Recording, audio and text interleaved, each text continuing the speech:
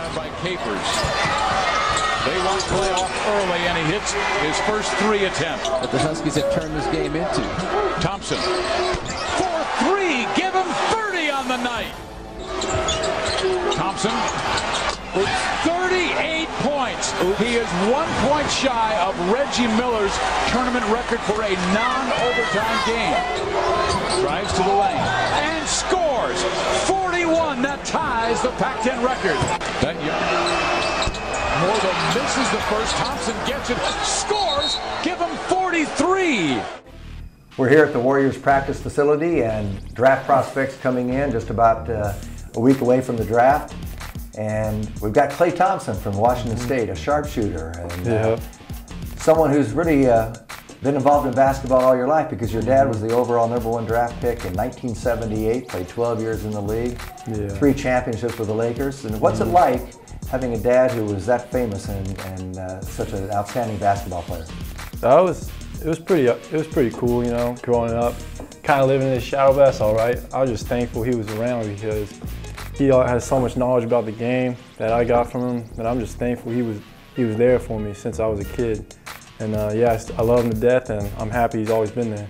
Well, we know about your prowess at Washington State, and led the conference in 3-point shooting, 3 points made, and led the conference in scoring this year. Coming out after your junior year, you contemplated coming out after your sophomore year. What made you stay around for another year?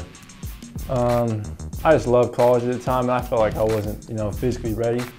And I think it was a great decision coming back, because you know, we had a pretty good season, and I mean, I loved Pullman. It was a great experience, and I'm happy I came back, because you know, I got to be with my teammates another year.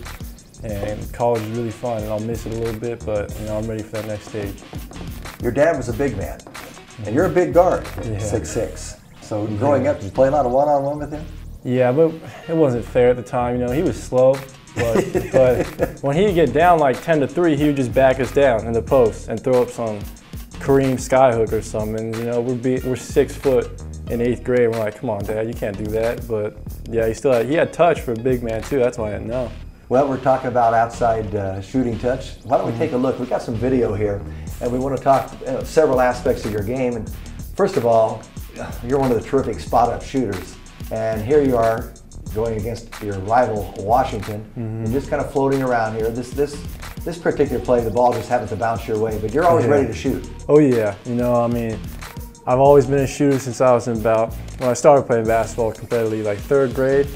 And I can thank my dad and my shooting coach, Jody Gardner, for developing my form, because, you know, that's one of the key staples of my game, is being able to catch and shoot. And I'm so thankful for that, because if you're a shooter, you can play for a long time. Just drifted to the corner again. You like zone defense against you, don't you? I love zone defense. You know, it's just like practice. You stand out there and catch and shoot. You know, you don't have to run off any screens or anything. Your feet are set. Well, speaking of screens, let's see how you move. You know, anybody can, you know, catch that ball and take the shot. Whether they make it or not is another question. You've got a great shooting touch. Let's watch you run off some screens here and see how you move without the basketball. Because it's in the NBA game, it's very fast. You've got to read the defense quickly. Okay, you're going on that baseline. For a minute, I thought I was watching Reggie Miller there. Yeah. Oh yeah. Abe just made Abe was a great screener for us. You know, he's always head hunting. He just made a great play there. I just ran off and got open. Come off again. Yep. Because, you know, every time I come off a screen, all I got to think is turn my shoulders, get them square to the basket, and get my feet square as well. And every time I got my feet square. Let's watch this one again. Let's watch this one again. I like what you did in this last play. And we're going to pause it. Okay? This is, to me, a terrific read, because the defender tries to take the shortcut, and instead of coming off that screen out to the elbow, again, you step back towards the baseline. So tell me your thought process right here. You know, he tries to cut over the screen. I just plant my left foot. You know, give me a lot of power to step back. Yeah. All I need is a couple seconds to get my shot off. So Faisal made a great pass, and D'Angelo made a great screen. Plant that foot.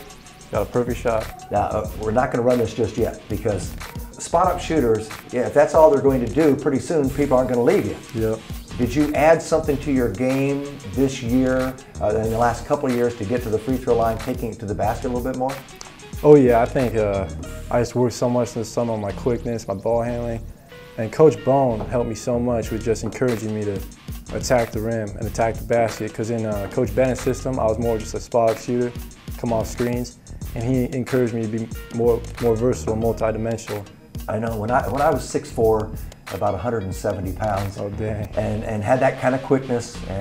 But I'll tell you what, I wasn't a great ball handler, and I'm curious about you at 6'6", because it really bothered me when I got some quick 6-footer, 6'1", that got down into you and I couldn't put the ball on the floor. Does that bother you at all?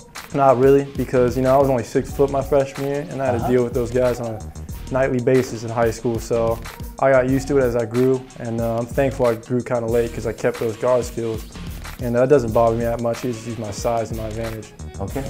Well, I know you went to the free throw line a lot. Let's see how you attack the basket. They're playing a little man-to-man here. Okay, you take that to the basket. Yep, little jump hook right there. Okay, and here's another play coming off the screen. See the opening. Now, I'm curious, I want to see that one again. Well, but you recovered. Yeah. It looked like you had a chance inside. Let's pause this inside here. Oh yeah. Because after you lose it, you recognize that there are big people around, and you went with your left hand to the other side of the rim. It looks like you use the rim as an offensive weapon.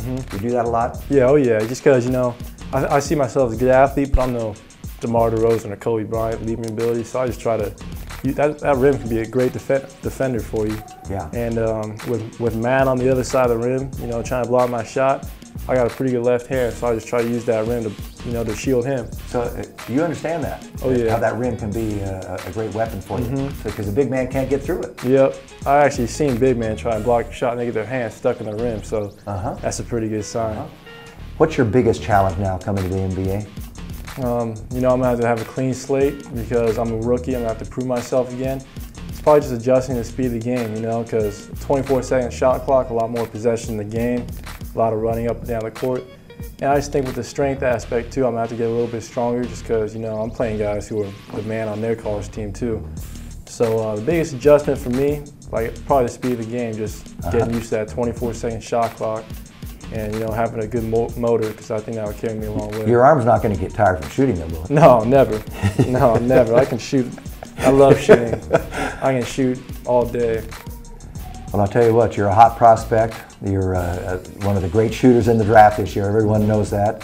Wish you a lot of luck, and it's really been nice getting to know you a little bit and sitting down and seeing some of that play for you, Klay. Appreciate that. Thank you. Thanks, Mr. Barnett.